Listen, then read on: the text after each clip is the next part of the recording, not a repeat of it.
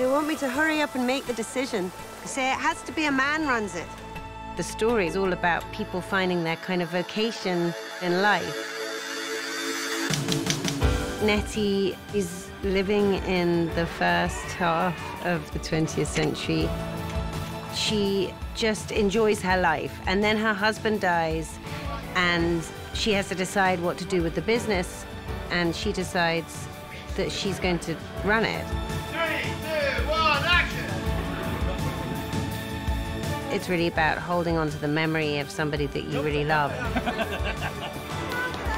There are some people who take what they do very seriously and care.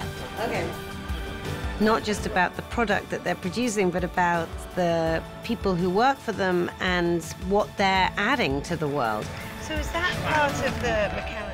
There's something about that whiskey that was made under her watch in 1926 that somehow symbolized the heart of the company and what Macallan's whiskey was all about.